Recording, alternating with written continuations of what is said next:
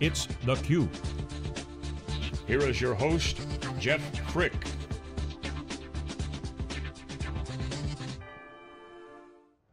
Hi, Jeff Frick here. We're on the ground at the SAP Silicon Valley campus here in Palo Alto, California, and we came out for a special event. It's the Makers Women Who Make America Women in Business event, and they basically, it's a documentary series on women contributing to America. There's a women's version. So we came to SAP, we watched the movie, we had a great panel, and we had a discussion. So we're joined here by Renée Cullinan, who's at a great company called Let's Stop Meeting Like This. What is Stop Meeting Like? First off, welcome. And what is Stop Meeting Like This? Well, it's great to be here. Thanks, Jeff.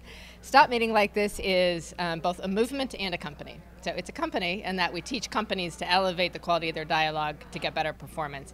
It's a movement because we think most people are spending all their time in meetings and having it be a soul-crushing experience as opposed to an energizing experience. I love soul-crushing. Soul-crushing, it is. And yet, they're necessary. They're necessary to get coordinated, to get ideas to flourish, to get decisions made.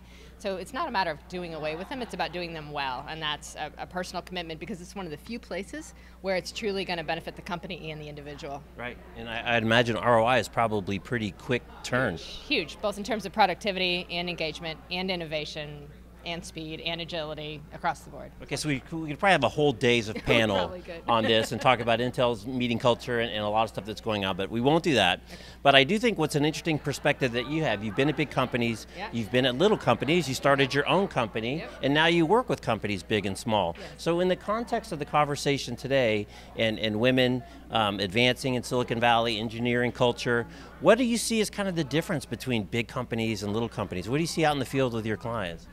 Well, big companies have different challenges for sure. So they've got bigger coordination problems, they've got bigger alignment issues. You can't move until so many people say you can move, as opposed to small companies that can move on a dime and innovate and change their business model overnight.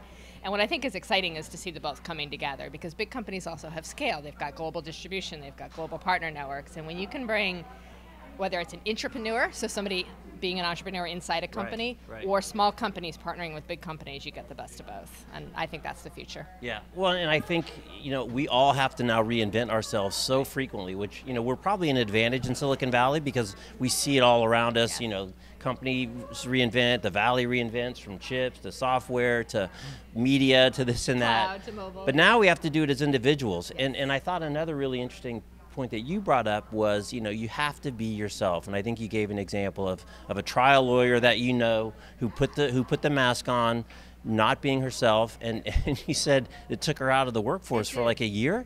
For a year, yeah, she literally had a breakdown. And I think that's what, they call it Women 2.0. I think that's the thing. So Women 1.0 was, if we're going to play in a man's world, we're going to play by men's rules. And you put on the power suit with the big, do you remember the 80s, the shoulder pads? And you try to win that way. And the bow tie, it was very good luck. But it wasn't authentic, it wasn't real. You had to do it, but it took a huge toll on women. Psychically, it took women's friendships down because women felt like they were competing with each other.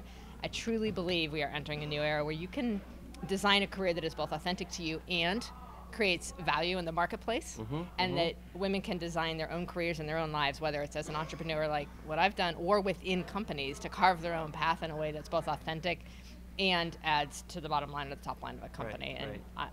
I think it's a wide open field, and we've just begun to explore that. Yeah, and even though you want more efficient meetings, I mean, unless you're on a line, there aren't a lot of reasons to be any particular place at a particular time within a given workday, right? Well, we're all on our computers, we're on the internet, we have access everywhere. In fact, a friend of mine said, for the first time in history, we are going to decouple where we live and where we work. And that is a very powerful idea. I work from home a lot, so I'm in my backyard with the birds chirping in my yoga pants. But we're doing really important work for the biggest, most successful companies in the whole world, and I think that's the future. And when that happens, a whole new possibility for designing your life emerges. Right. Yeah. Right. So the other thing that came up is about negotiation, and you gave a great example of two candidates that came in for a job, same salary.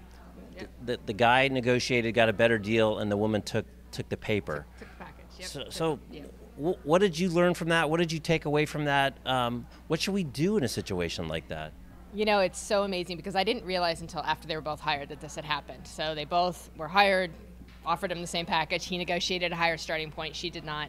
A year in, she was outperforming him. So come bonus time, we're giving him, let's say, a 10% bonus. We're giving her, let's say, a 15%. And she said to me, you're actually giving him more because he started out higher. So on a percentage basis, he's still earning more.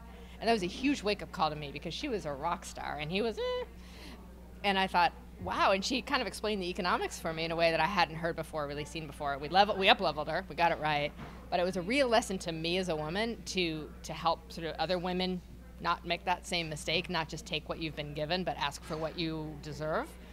But also that if it starts that way, the inequality grows over time, and so we've got to sort of solve these gender differences at the root, you know, in kids and education and in women just starting their careers, because it just amplifies from there. Right. Yeah.